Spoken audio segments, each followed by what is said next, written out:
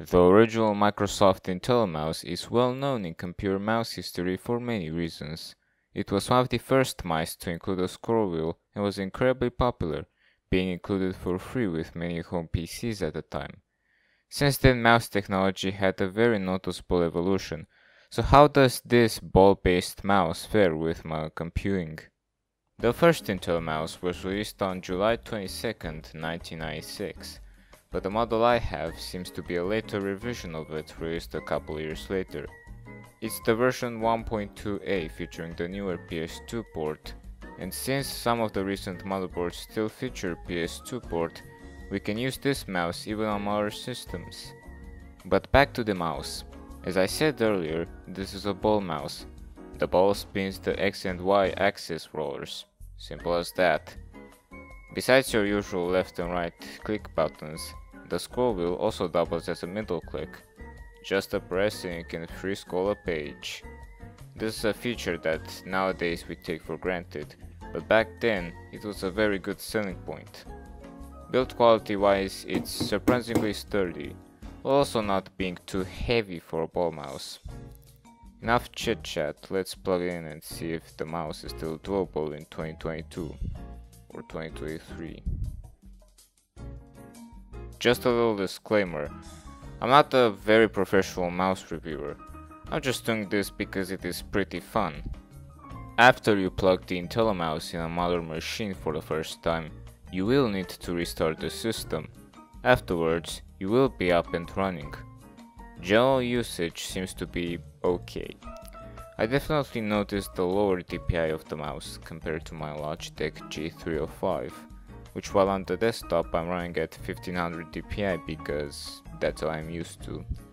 An issue that I did find with the Intellimouse is that trying to reach for small icons can be a bit of a struggle due to the inaccuracy of the ball mechanic. A shame, but that's to be expected. Comfort is okay, although for long-term use it's not the best. But yeah, if you are being forced into using this mouse at your workplace, you can deal with it. Not that I know a place where this mouse is still being used, and most optical mice out there will be better than this, but as our Thailand situation, I can deal with it. What about playing games? I decided to first try out the Spider Shot Ultimate test in AimLab. I have done 5 runs of it and averaged out the scores. The first thing I noticed was the noise the mouse would make while gliding.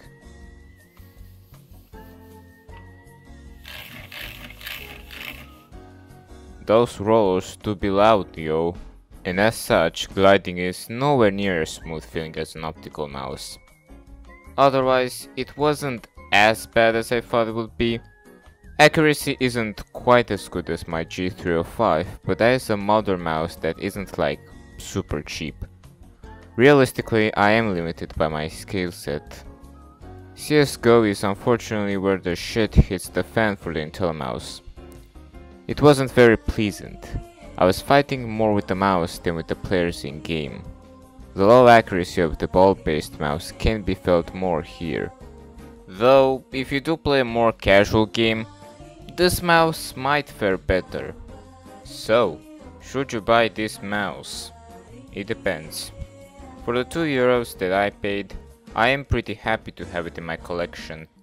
This mouse is pretty decent for old PCs from the 90s, as the PS2 plug makes it plug and play with operating systems from the time, and the novelty of using a period correct mouse is something.